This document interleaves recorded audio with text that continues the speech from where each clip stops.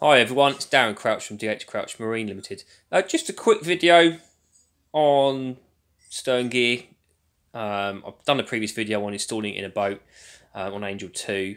Quite new to the YouTubing thing, still going to persist with it. I think people are enjoying it. I will find a format that works, and I promise my editing will get better as I go on.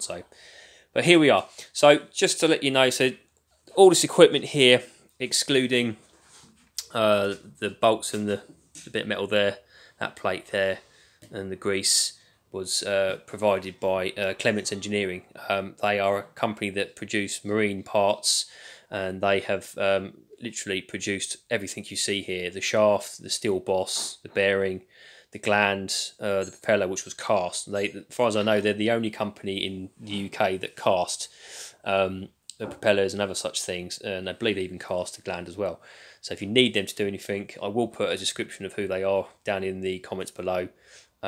Fabulous company, and they really friendly, and anything goes wrong, never has yet, but they do, they just work with you. They're really good people, so highly recommend them. So this job I've got here is for a customer that's got an old-fashioned bolt-on boss on the boat. So basically this steel boss here is very common, you see now on boats. It's actually welded to the hull. The plate I've got there is to allow this to go inside that. The idea being that once it's in, it's a welded fixture, it's solid. Now, the gentleman I'm working for has got this boss which has got a bolt at the top and the bottom, say 12 and 6 o'clock. They're quite common. I'm not sure who made them and why, but they are prone to failing, and they can fail quite dramatically as well. I know the guy has got water coming in already, and therefore he wants a complete change of system. Now I believe the equipment's worn out anyway. This propeller is actually left-handed because he's got an older style engine and gearbox. I asked him to make that for that particular job. So the plan here basically is to remove the old gear, put this in, or weld it all in place, and it'll be a far more reliable system.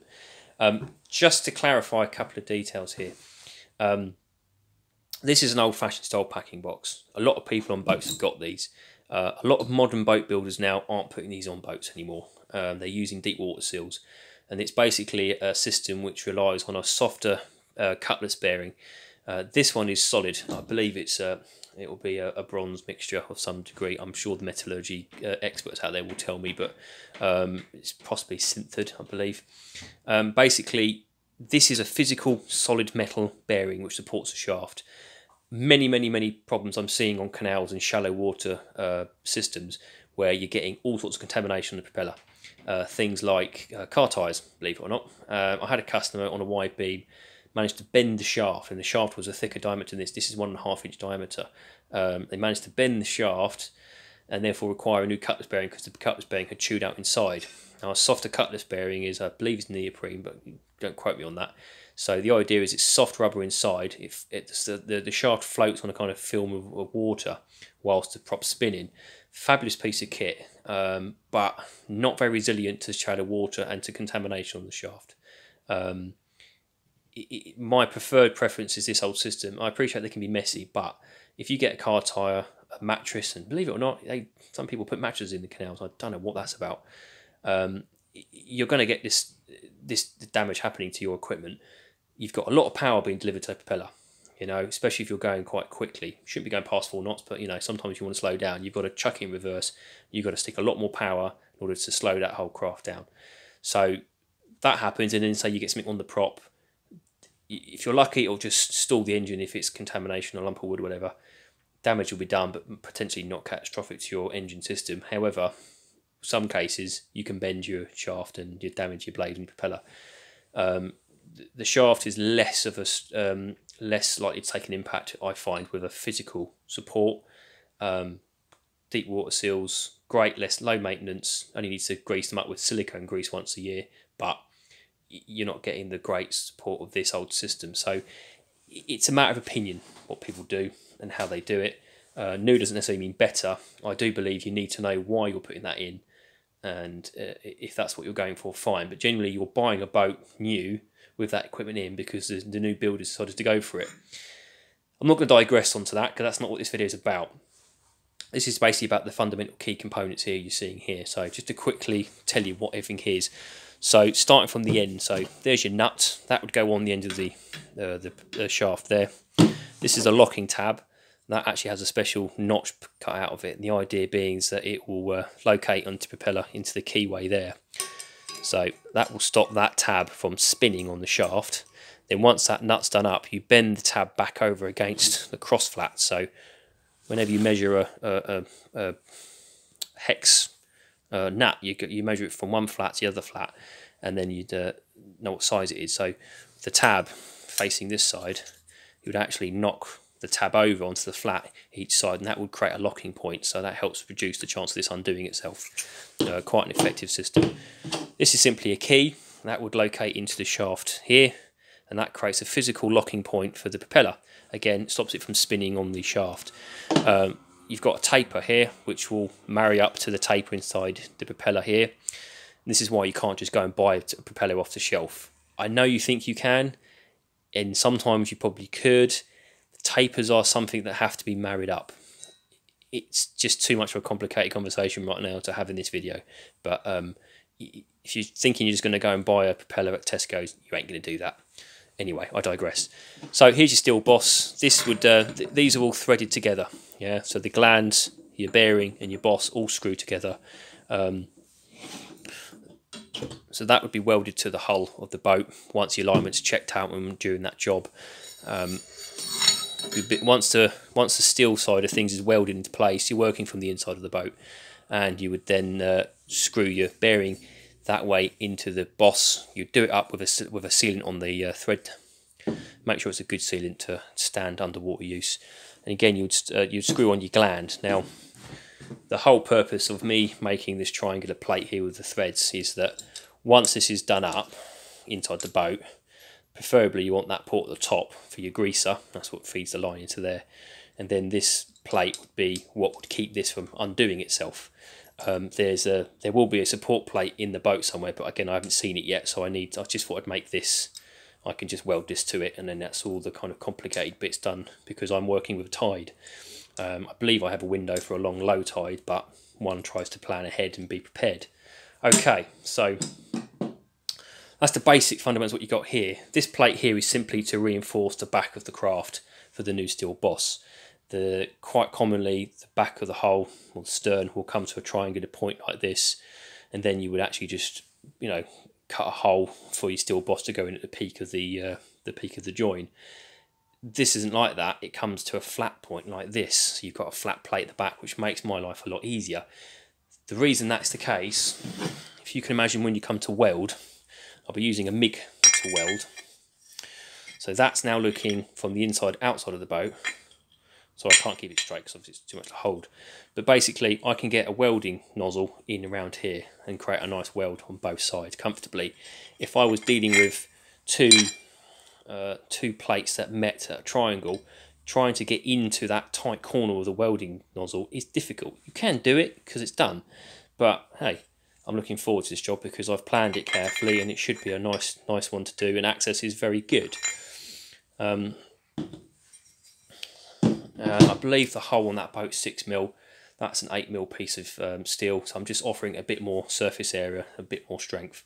I've got various triangles to kind of reinforce things if I think they're needed. Triangles, when I say that, is simply to weld sort of here down to there, just to create a strong point. I may or may not use those, it's just opening up possibilities of it. Right, so there's your gland. Obviously this is your flange that meets the gland. Let me take that off quickly and show you. So simply that once this is all together, the job of this flange point here is to compress the packing inside this tube. So the system works in a number of ways. You simply have to deliver grease into here, and that will create a kind of a greased hole which allows the ability to stop water coming in.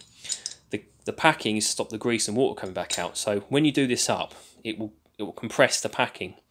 There's 5 rings in this particular gland, which I'm quite chuffed about. You don't want to over tighten this. The whole job of this system is simply to stop water coming in. That's all it's for. It's not to do anything else. So if you haven't got water coming in, don't touch it. The old saying goes, if it's not broke, don't fix it. And in that instance, you simply don't want to play with what's working for you. Yeah. Every so often, when you've gone cruising, you'll get drips, and you will need to add some grease into there. If it stops leaking, fine, that's done its job. If you're pumping grease in here and it's coming out here and here, this needs tightening, because it's not supposed to come past here, and it'll start making a mess, and when it hits the shaft, it will get splattered around all over the place because the shaft's spinning. So at that point, you'll need to tighten both nuts up. So you've got two sets of nuts here. I'll just show you. This is one set for one side, so one is thinner, one is longer. The idea being that the thicker one would be to create compression on here, and that would allow that to go on, and then you would put the locking nut on the back of this to lock these together. So you put a spanner on each side to lock against each other, and that stops it undoing that way. The idea is it can only go forward, which is handy. Now, you need to make sure you do these up equally, because if you do it at a wonk, you'll actually create this going oval and you'll damage the shaft. So, and you won't get a proper, you won't get compression of the rings equally. So you need to make sure it's done right. If you over tighten these, it will bind on the shaft and you will start creating a void. You'll wear out the shaft itself. Eventually that happens anyway. It's kind of unavoidable with machines. But the idea is simply to stop water coming in. Now, there's the school of thought that if you're on tidal and your shaft is spinning and free spinning, with this particular system, on the engine system it's going on, which is a Lister, the shaft won't be allowed to free spin. It's the way they design the gearboxes. With a lot of modern boxes like PRMs, the hydraulic versions, some of the mechanicals as well, the shaft can free spin. Now, there's a school of thought as to where this is good or bad. You've got clutch packs in those particular boxes. I'm not going to go into that right now, but if you're uncomfortable with it running freely, then there are ways in which you can clamp the shaft down. I'm not going to go into that with this video. I'm focusing on packing. So, with that being said, if you need to repack your Gland, you can do this in the water.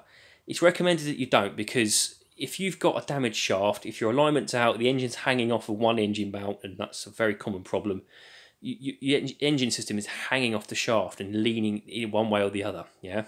So you're going to undo this and it's going to try and come off. It's going to be complicated. You have the potential for old equipment that's been in the boat for more than 20 years to have a risk of damage to yourself, the craft, and potentially water coming in. And that's alarming. Yeah. If you're not an engineer, or if you're not confident, and you can be confident and not an engineer, because some things are able for any person to do, don't be alarmed at that. You must decide what you're comfortable doing. If you're not comfortable, don't do it. It's that simple. If you want some advice, there's a group on Facebook called TIMIA, and that's the Independent Marine Engineers Association. The very fundamentals of that page and that group is to speak to professional engineers who are vetted. The idea of vetting there simply is to pass over insurance and a level of citation on what you can do. That way, if you want to speak to a vetted engineer, you can get information, make a decision based on your abilities, decide whether you want to then escalate that to a professional and have them come out and do it for you. If you want to do it yourself, you can discuss that with a group there. It's open to everyone to join, but in order to be an engineer and then sell your wares, you must be a vetted engineer. Anyway, again, I digress. I seem to do that a lot these days. So, when it comes to repacking a stern gland, all you need to do simply, if you feel that the equipment's in good condition, you're comfortable doing it, or the engineer's doing it, they should know what they're doing, you undo the locking nut on each side, take the nuts right out of the way, and then you withdraw the flange part here and slide it up the shaft, okay? In some cases, you'll find that the cup link for the gearbox and that are very, very close to this, and you haven't got a lot of them to work. But for the purposes of this video, we'll assume that it's a good installation, plenty of room. So you slide that right out of the way. Bring plenty of disposable tissue or blue roll, because you want to clean this up. Clean, clean, clean is really the best practice to have. Ensure that everything is nice and clean. Wipe it all down if there's grease everywhere. You're going to want to use a tool to get this packing out. The most efficient way of doing that is a packing tool remover, which is basically a flexible wire with what's basically a corkscrew on the end, and that will allow you to wind it into the packing and pull the rings out. You want to take all the old rings out of the way, because once you do that, it will allow you to put in new rings, okay? This packing is basically embossed, if you like. It's pumped in with, I think this one will be PTFE, which is similar to plumbing, yeah? PTFE is a very, very good lubricant. It's used in a lot of applications. The idea is it'll create a good seal, but also allow the shaft to run past it and slip. You don't want this binding on your shaft, okay? So use a good quality packing if you can. And also you need a specific type of thickness for the type of shaft you've got. Alright? I'll try and find a chart for you all so you can have a look if you want to. So once you've got that packing out, you will have water coming into the boat. You've taken the gland out of the way, so obviously water's going to come into the craft. If you've planned this properly, if you've got good equipment, even if it's old and you can work with it and it's safe, you've got the right packing you need, good quality marine grease. Now this is Morris K99. I am not affiliated with Morris, just so you know. I do use their products for most of what I do, their oils and lubricants, because they are very, very good. But again, I'm not affiliated with Morris. You've got everything ready, you've got the right packing and a new length of it, then crack on. Make sure your bilge pump works, because you're going to get drips coming in. And if you're lucky, it just be dribble, dribble, dribble. So a simple way of preparing the packing for repacking is you, first of all, if it's like this has been in my box a while because I haven't used this one in a while, so you just take a good sharp knife and either decide if the end is going to be true or not. It's a bit frayed, so just cut the end off so it's nice squared off. You then coil this around your shaft a number of times. Now, bear in mind there's not going to be any wastage here because you're going to plan it carefully, aren't you? Also they say. So, you take your knife, do not cut this on the shaft. If you score the shaft, you can damage it. Simply score it, yeah? Just score this and make a line on here. Now you want to work with this edge that you should have prepped beforehand. Obviously, as I say, if it's a bit frayed at the end, nice crisp edge would make a big difference. So you start from here and you score it, because when you unwind it, you will get from there, where the score mark is, the correct length of packing, and that creates a ring. That's one ring. You'll get a number of rings depending on how many coils you've made. Okay. Now, this is an important thing to know. Assuming that your engine alignment and engine mounts are in good condition, you will be able to withdraw the flange and everything out the way properly. But more importantly is when you come to put this onto the shaft, you'll wrap it round and slide it into place. It will go into here squarely, because sometimes you'll find the engine is leaning on one side or the other, and therefore the gap here is bigger or smaller than the other side. If that's the case, a little trick to do is obviously check the engine alignment later on, but put the packing down on something, put a screwdriver handle and just pull that back, or something solid, to just thin it out a little bit. It does help. You're not trying to distort the shape of this, you're just trying to allow a little bit of wiggle room to get a ring in there. When you put each ring in, make sure each cut is offset from another cut. Don't align all the cuts together. Offset them, different points in the clock face, so to speak. So one there, one there, one there, one there. That just stops any water coming past and creating a problem. The idea is to create a seal here. So, as I say, Clements have allowed for 5 rings in there. I personally would take one out just to allow the flange face to actually seat into that ring and create a better seal. Gives you a spare ring anyway, that's a matter of opinion. Like that, yeah?